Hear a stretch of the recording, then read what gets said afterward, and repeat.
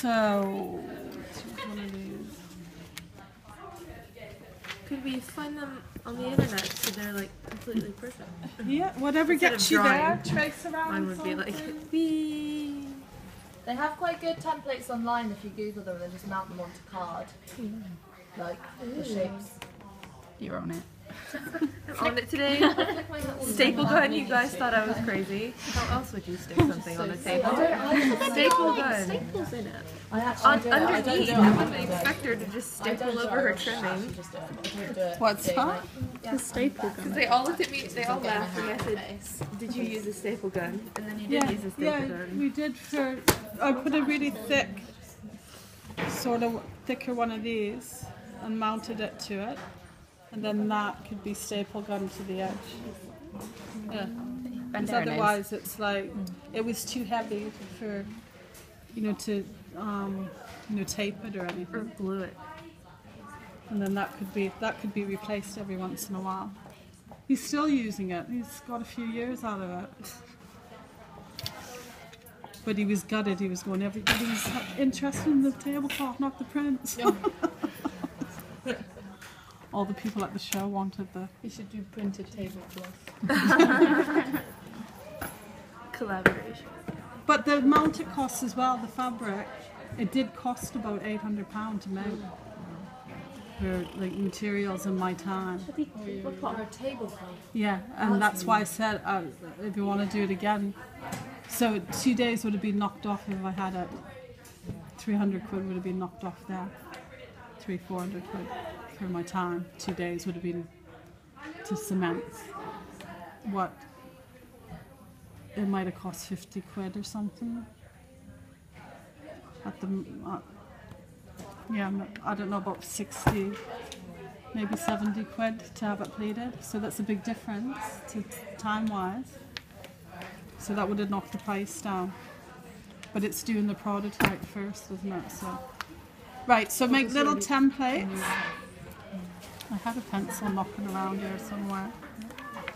Well, you can now go into like a tablecloth business. You can now go into the tablecloth business. I was trying to say to my daughter, do you want a little job? You can knock these out all day long. She's like, yeah. Right, so I've just done small ones here for now. Oops. Go a bit bigger, it'll make your life easier. I'm just going to do one of each. These aren't very even.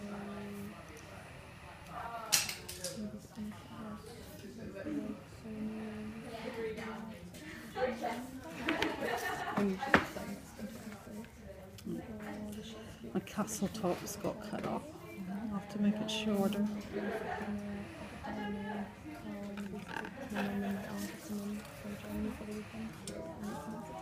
When is castle top used? You know, like the for, like, battlements on a castle. Yeah. Yeah, but like when is it used for like? Do you see like sort of medieval things that have like trims? You know, they might be dagged or scalloped or like on the knights, like tunics, like yeah. Yeah, I was thinking like the piccadills in the shoulders. Yeah, that would be little scallops. Right, come over to the machine.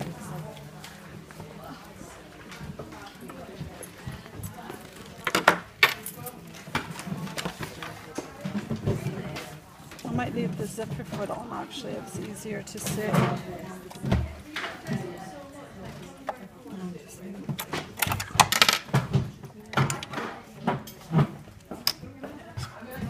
So when you're, pass my pen.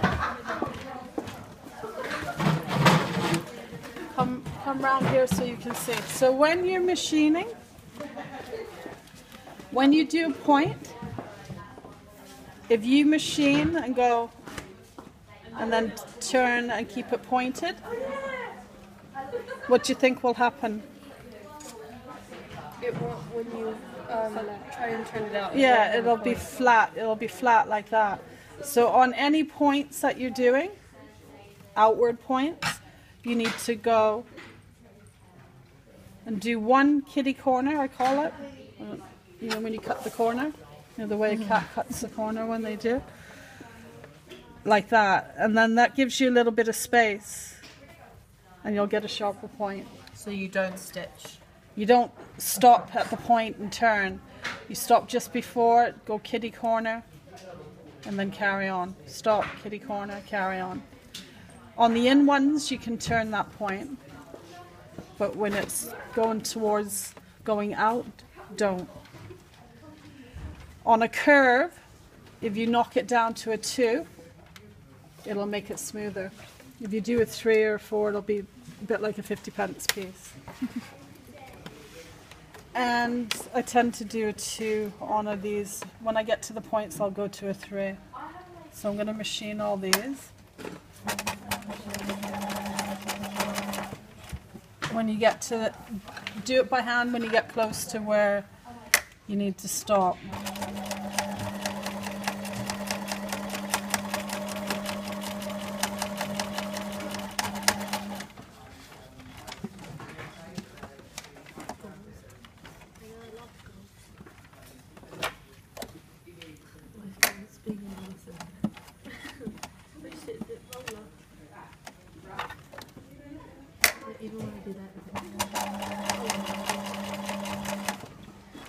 So go by hand, stop, and I'm going across the point. I'm just going to give myself a little bit more. By hand, go back to my 2.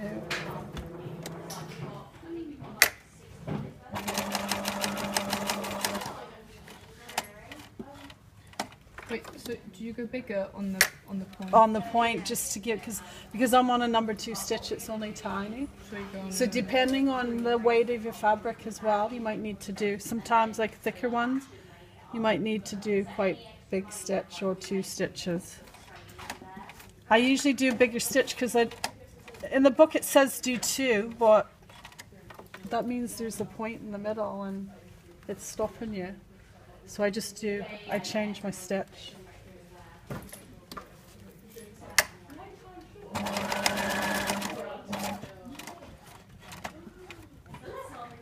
So I'm going to a 3, more or less.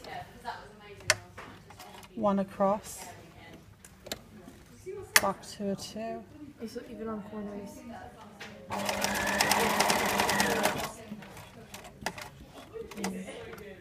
So do it on the corners that would be on the outside, but it doesn't matter so much on these ones. You just turn.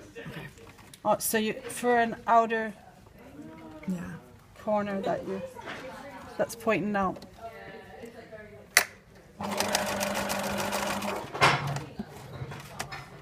So these ones I'm just turning.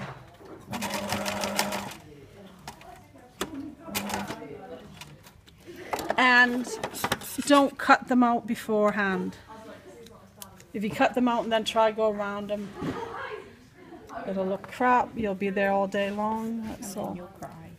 Yeah, you'll be crying. So cutting them out. So cut.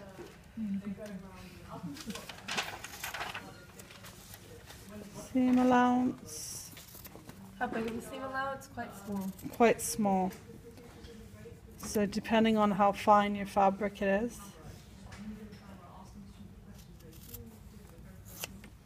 You don't want to go, and how loose, if it's really loose, this is the reason why I'm doing number 2 stitch. It can fray and then just open up on you.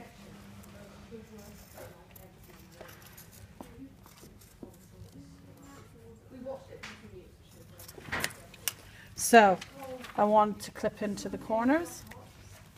I want to take the corners away here, and you can as well go like that a little bit.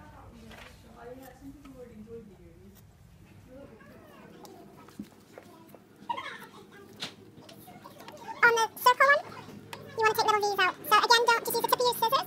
Don't go like this. Don't go like that, because if you go too far, you'll cut through your threads. So the tip of your scissors up to the threads. Really sharp scissors.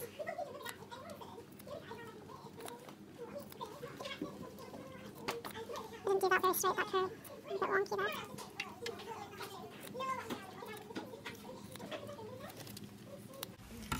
Yeah, and then turn them inside out.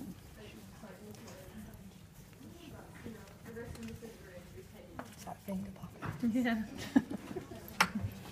And then very gently, you can get I've left my thing at home, little tools that poke them out. Be careful if you're using your scissors.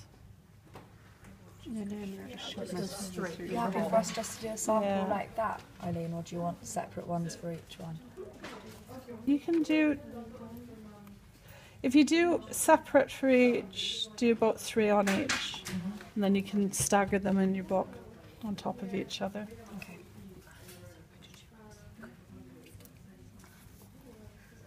I didn't hear it. So if you use something rounder on